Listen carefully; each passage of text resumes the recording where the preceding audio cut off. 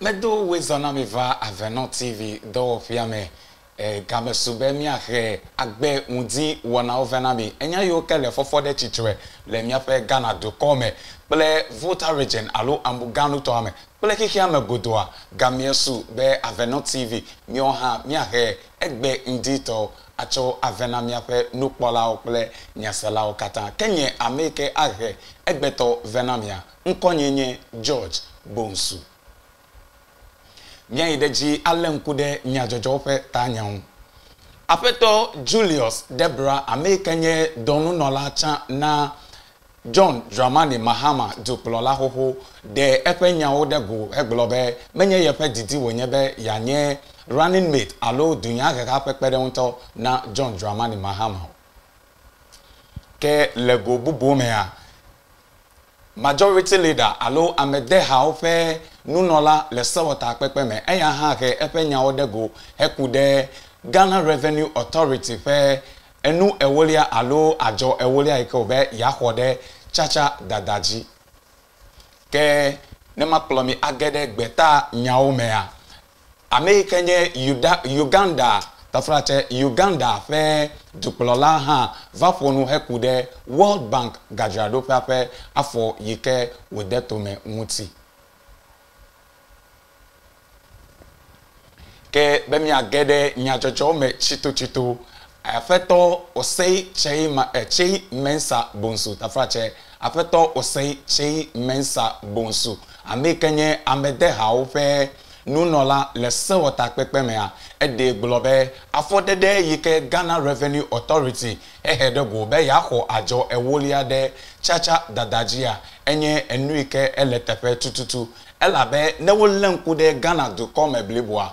so hell alo eduaja megedo medibene yo wacho yo fe asi awodo adeke akukutrio eyata afodede yike Ghana Revenue Authority hedetome be nenyebe amade du chacha yaho ajo ewolia dejia enye enuike heletefe tututu ede globe le ages fe nkekewi atonliajia esekple dodo ya yike Ghana Revenue Authority hedade tomea anyenuike avaji ke eto emaji heklonu duaja ple sohel katambe wakukutri eye wacho fe asio awodo ple susube wo ha waton akpo ofe agbebolo ke wajujo chacha dada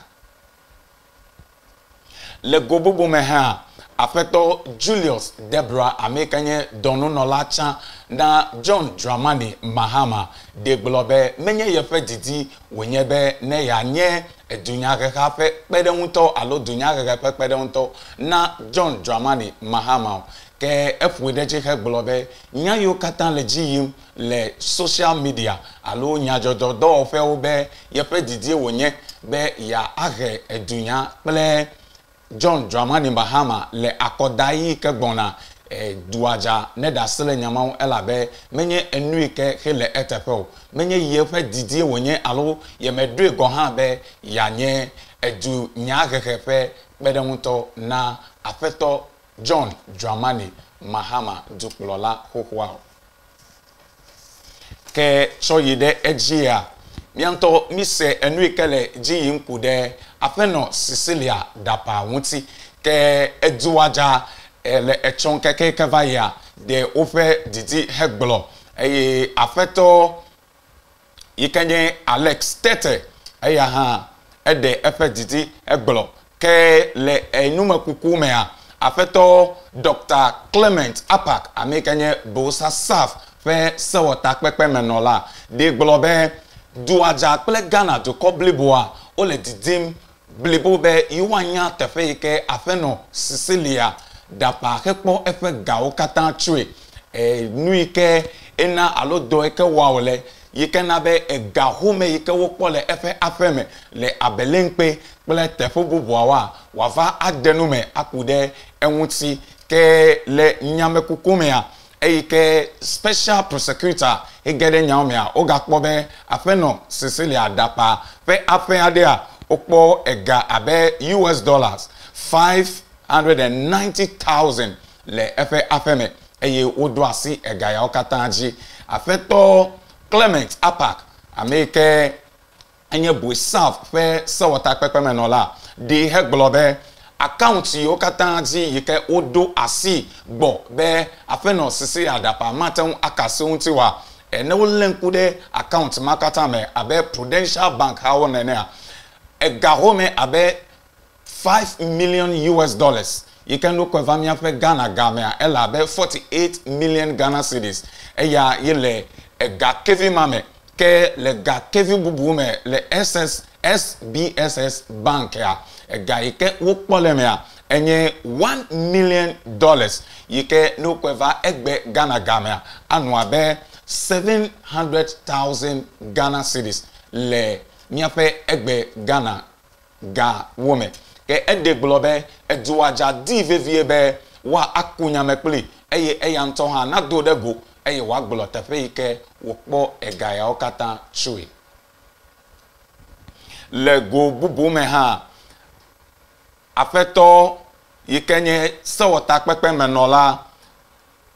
ikapen kwenye Alex Tete taflache Alex Tete na Sergi Contombra constituency alo enutuamea de globe bawumia enye America ko aten ahe edunya akpolo NPP dunya gaga agede ejidudu me le 2024 alofe akpe blave pele blave vo ene ape akodada ome eji globe ne wolenku de nunti aleke woto ekpede dukpolola akofo ado nunti eye wole du akpola enye America enu popo lesi eye onye America aten ahe MPP dunya gaga agede jidudume ke eduede NDC dunya gaga gbobe ne wo buibe John Dramani Mahama dukpolola kokwa anye America aten abliho eye wa ho jidudu na ofe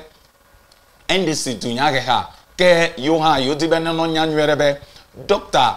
Mahmoud Bawumia enye America kwa aten aho jidudu na MPP dunya gaga ke mi aho do me chochokpe ade ne mi va makpolo mi agede gbeta mi ajojo me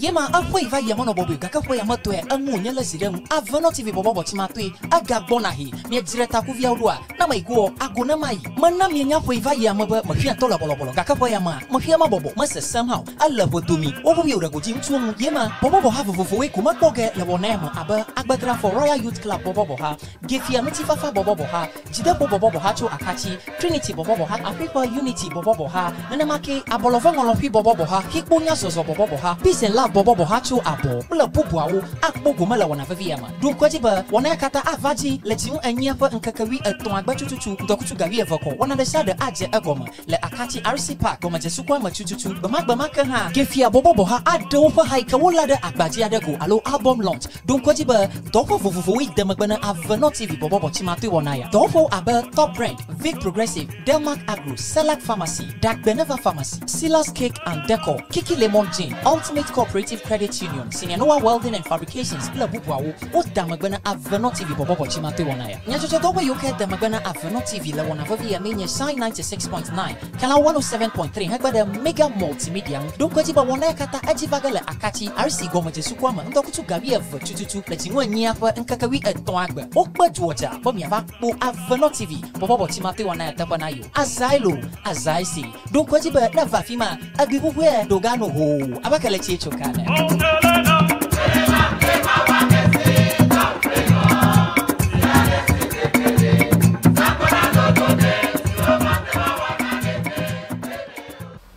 kene mi gede gbeta nyajojo me a nkeke veyo kevaya mise aleke World Bank gajradopie hege debobe yo omagana alo yo magadoga na Uganda duko de aleke odasedi be unchu plenchu o matan adewonu alo nyonyo plenyo o matan adewonu ta le esiata Uganda duplola ha de epesusu egblo afeto Yoweri Museveni Amerikanye Uganda duplola ha de globe nenyebe World Bank alo World Bank gadradopie he globe yo magado Ghana yo de ofe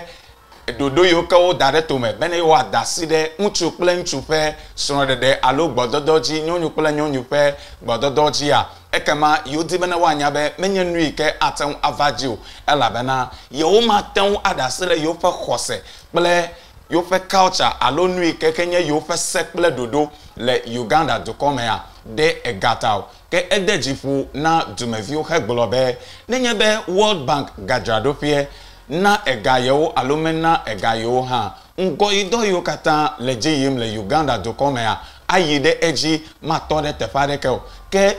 World Bank gadrado pe ple efe dollar wa o maten akhemona yo alo adire yo jibe nuike yo fe menye yo fe dodo alo nye yo fe culture le tefemawa ne yo wa ade afode ejio da dukwa ple dukwa mevio kata odribe yo ma dasi ne World Bank ple fe gadrado fe alo do hatio wa awo nuike enyo fe dimedidio no vinu palao eyanye agbe nwudi fe nyajojo fe no fe keme kaneji be nkeke me ajeje now nye ameke ege egba to venamia nkonyenye George Bonsu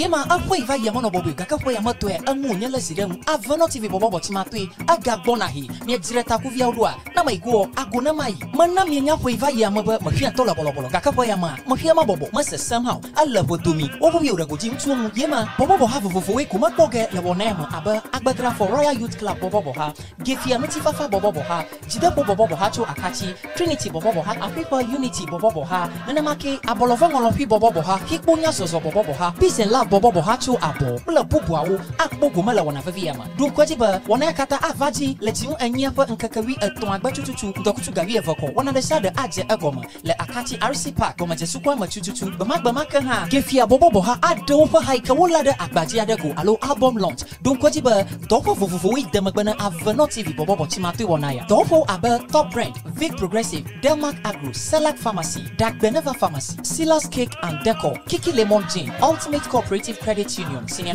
Welding and Fabrications, La Bubuawo, O Damagana Avano TV Bobo Chimate Wanaya. Nyajodoba Yoke Damagana Avano TV La Wanavia Mania Sign 96.9, Kala 107.3, Hagbada Mega Multimedia, Donkotiba Wanakata Ajivagala Akati, RC Goma Jesukwama, Dokutu Gavia Tutu, Letino Niafa and Kakawi at Toagba, Okba Georgia, Bomiava, O Avano TV, Bobo Chimate Wanaya Tapanayo, as I see, Donkotiba Navafima, Agibu Dogano Ho, Abakalechi Chokana.